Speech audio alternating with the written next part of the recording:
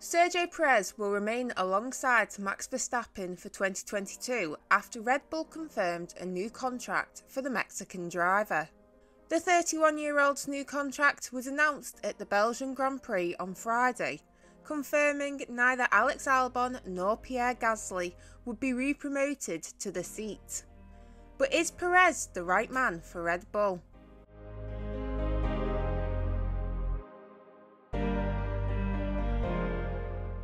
Perez joined Red Bull as Verstappen's third teammate in just 3 years, following Daniel Ricciardo's shock departure in 2018.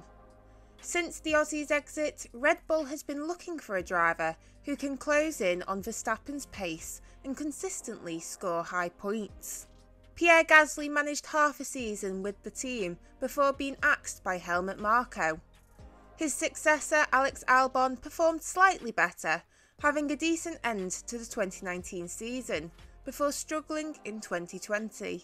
Meanwhile, Perez in the Racing Point was in superb form, finishing 4th in the World Drivers' Championship and scoring in all but 2 of the Grand Prix he competed in. With Red Bull uninterested in keeping Albon or promoting Gasly again, and Perez being one of the few permanent and available drivers in Formula 1, it was no surprise to see the team pick up the Mexican. As is the case for most racing drivers, at first it can be hard to sync with the team and the car. This was certainly the case for Perez, who described his first Grand Prix weekend in the RB16B as difficult after a Q2 exit in qualifying. Things initially picked up for Perez in Imola as he made amends for Bahrain by out-qualifying Verstappen to secure his best ever grid slot. But an incident-filled race on Sunday saw Perez finish 11th.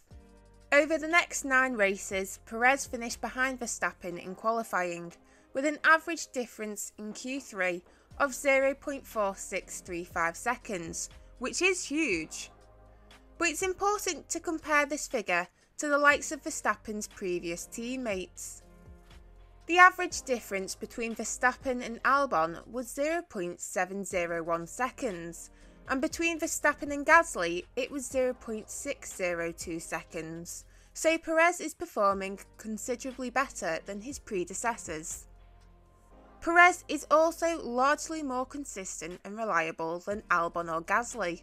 Over 11 races, Perez has secured the team 104 points, compared to Albon's 64 points and Gasly's 55 points over the same number of Grand Prix.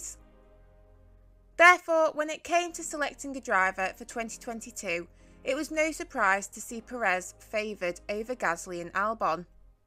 Red Bull's alternatives included AlphaTauri's Yuki Tsunoda and Formula 2 drivers Jehan Daruvala, Liam Lawson and Juri Vips, but none are particularly desirable choices. Tsunoda has underperformed in his debut season in Formula 1, while Daruvala, Lawson and Vips are a few seasons off from making the jump to Formula 1. Similarly, Red Bull's ambitions are most in line with Perez's ability. They want their second driver to be close behind Verstappen and to be in a position to score podiums and take wins when the opportunity presents itself. Arguably, Perez has met all these requirements, at least once this season. Perez is also regarded as a brilliant development driver, which will be beneficial given the new rules coming into play for 2022. What are your thoughts on Perez's contract extension? Do you think Red Bull has made the right choice? Let me know in the comments below. If you enjoyed this video, please make sure to give it a big thumbs up and subscribe for more content in the future. There's also a join button allowing you to become a member and gain some exclusive perks. Until next time.